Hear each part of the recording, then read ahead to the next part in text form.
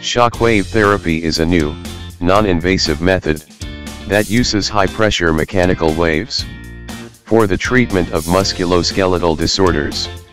It is widely used in physiatry, sports medicine, and orthopedics. Its main benefits are rapid pain relief and restoration of mobility. Shock waves are used to reduce inflammation, reduce fibrotic tissue and stimulate tissue healing.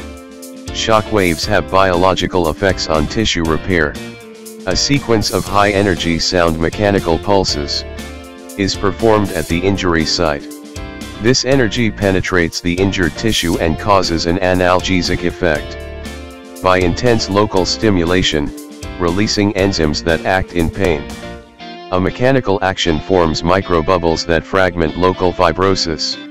Shock waves can be used to treat joint pains, such as tendinitis and epicondylitis, on shoulders, elbows and knees. It is widely used in the treatment of plantar fasciitis and foot pain. And it can also be used to treat muscle pain. Shockwave therapy is one of the latest technologies in sports medicine.